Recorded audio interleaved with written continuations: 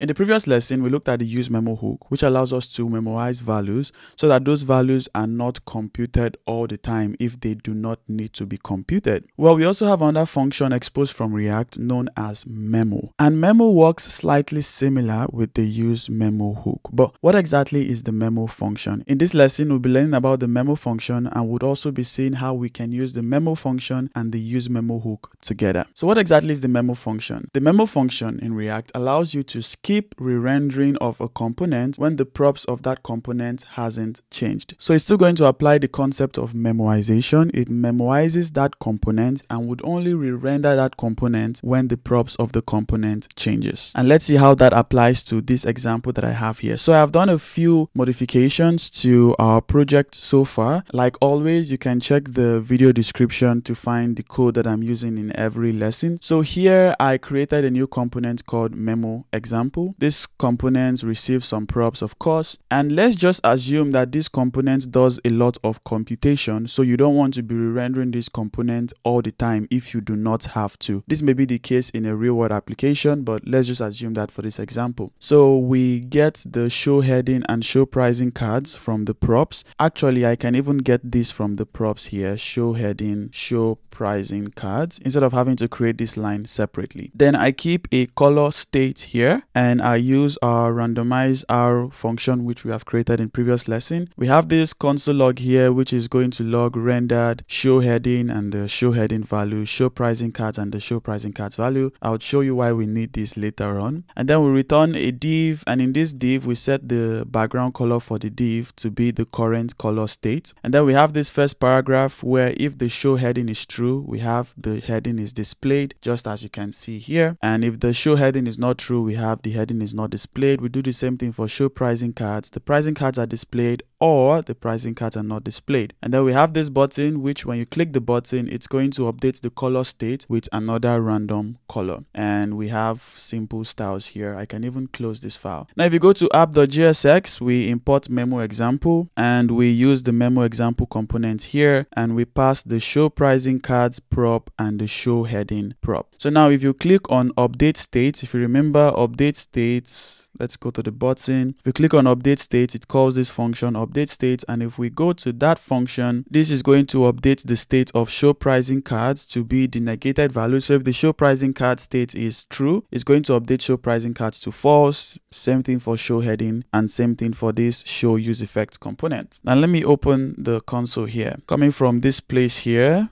we have our rendered show heading is currently true, show pricing cards is currently true. Now when you click on this button update states, you can see that this component is rendered again. The memo example component is rendered again. We now have show heading false and show pricing cards false. Now why is the memo example component rendered again? Well, as we have understood from state so far, when you update the state of a component, it's going to run everything in that function again. So it's going to create this function again, it's going to create this object again, and also here it's going to render all of this again. Now in the process of rendering all of this again, it means it's going to render memo example again. That is why we have rendered here again. If I should click on update state again, the state of the app component updates, and every children component of the app components, including memo example, including all of these divs, including also this pricing cards, let me remove that, including also this pricing card component, this use effect examples component, all of this would be rendered again because they are children of the app component. Now this is fine, but here is the problem. Remember that the props we are passing to memo example is show pricing cards and show heading. So if this value changes,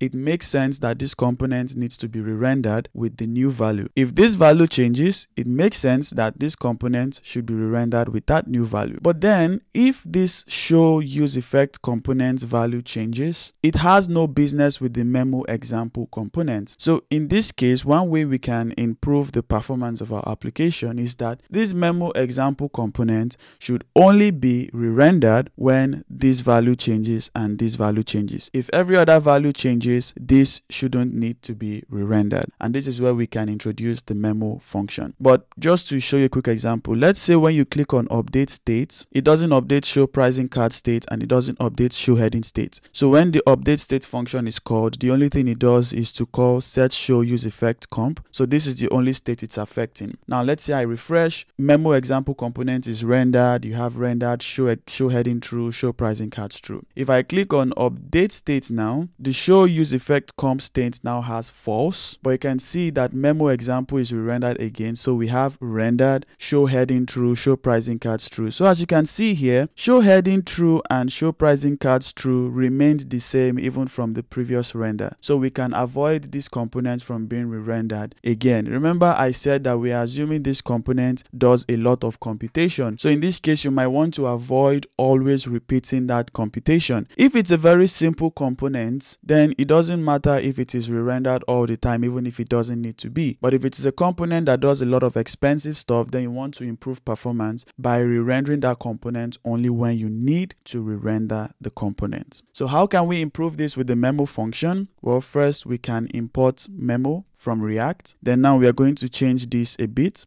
I'm going to remove this export default for now. And what I'm going to do now is I'm going to say const, then I can say memoized memo example equal, then I can use the memo function. So this memo function receives your component. So I can copy everything from this point here to the end here, and I can paste it in here. So you have the memo function and then you pass your component here. And of course, that means we're going to have memoized memo example for our prop types. So memoized memo example for our prop types. And then we have this. And then we can now say export default memoized memo example. And this way, we have been able to tell React that memoize this component and only re-render this component if the props changes. That means if show heading or the show pricing cards props changes. Now, this memo function does not modify your component in any way. All it does is that it would return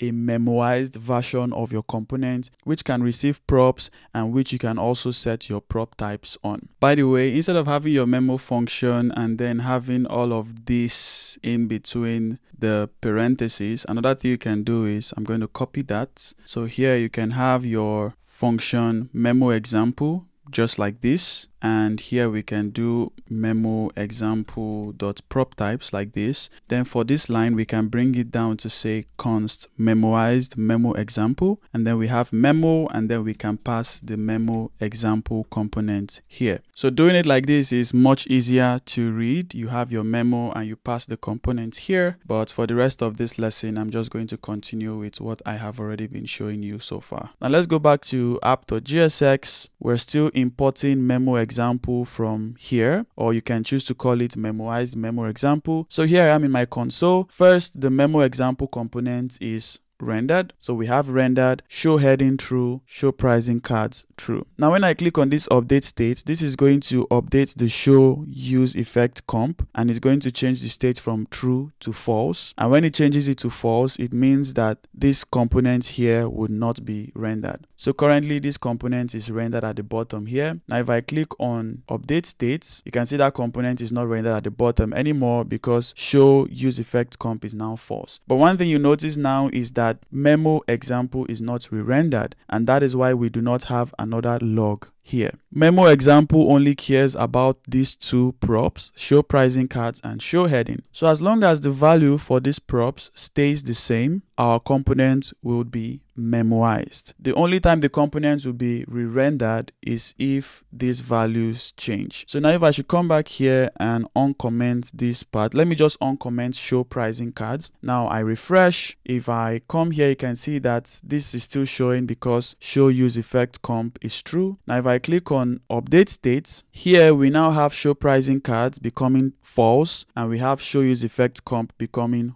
false. And because show pricing cards changed, and show pricing cards is a value that this component depends on because of the show pricing cards prop, they can see that our memo example is now rendered again. So we have rendered show heading true. Show heading did not change, but show pricing cards changed from true to false. And because it changed, then React knows that this component needs to be re-rendered. So like I said earlier, the memo function allows you to create a memoized version of your component, which would be rendered the first time, but will only be re-rendered if the props passed to that component changes. If the props passed to that component doesn't change, then that component will not be re-rendered. And this way, depending on your use case or depending on how large your components are or the expensive operations that the component is doing, this way you can avoid always repeating those operations and only running those operations when the component props changes. Because if the component props doesn't change, then it doesn't make sense to keep running the same thing. If you keep running the same thing, you would always keep getting the same result, right? So since you keep getting the same result, then there's no need to run the same thing unless the props of that component changes. But one thing to know is that the memo function has no business with the state of a component. If the state of that component changes, the component would be re-rendered. And this is why I have this change color example. So if I refresh for the first time, we have this rendered.